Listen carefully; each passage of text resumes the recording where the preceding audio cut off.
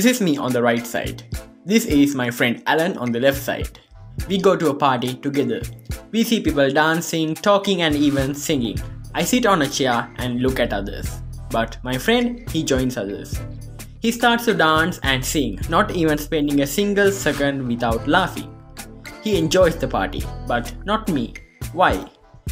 This is called introvert personality and extrovert personality. If we took this simple situation, I'm an introvert who don't like to talk to new people or dance with others. But my friend is an extrovert who likes to engage with people and enjoy every single situation. In this personality, introvert and extrovert is a certain trait. So what type of person are you? Introvert or extrovert? Drop down below in the comment section and let me know.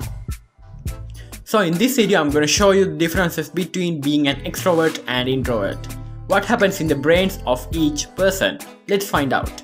But before we start, I want you to press on that subscribe button and hit on the bell icon because we teach you science for the betterment of your own future. So let's start.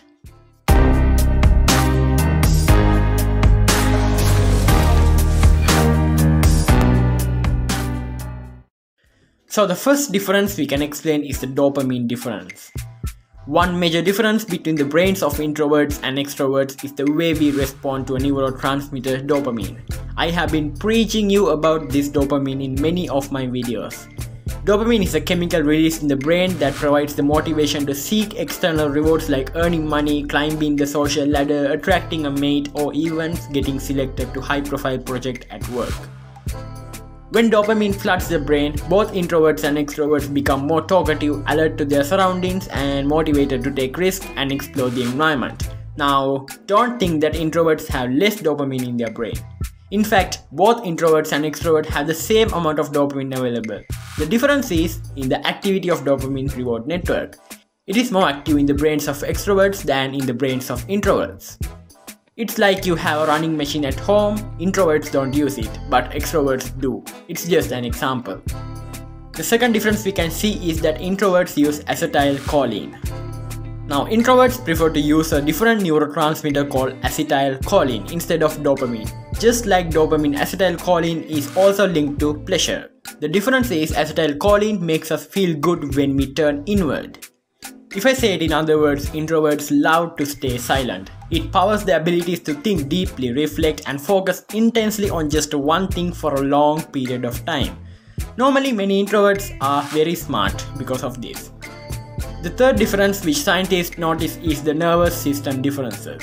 You might know that our nervous system is divided into two parts as sympathetic and parasympathetic nervous system. Now sympathetic nervous system makes us do something. It gives us adrenaline. It makes our body do a certain work. But parasympathetic nervous system makes us not to do something. It stops the action. It tells us to stay calm. You might have already guessed what I'm going to tell you now. Yes, introverts use parasympathetic system more than anyone. It makes them save energy, stay in one place, focus and stay calm without panicking. But on the other hand, extroverts use the sympathetic nervous system, which makes them filled with adrenaline. Makes them run, jump, shout, hop and skip and do everything they can. The disadvantage of being an extrovert is that they think less before taking a decision. So finally what I have to say is that you are neither an introvert nor extrovert. Scientists suggest that there is something middle called ambivert. Ambivert is a person who stays as an introvert as well as extrovert in different situations. So which one do you like to be, introvert or an extrovert?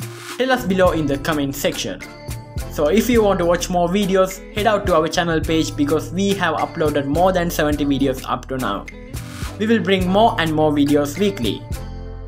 So press on that subscribe button and hit on the bell icon so you won't miss any future videos we upload. So thank you for watching. See you guys soon in another interesting video. Until then, bye bye.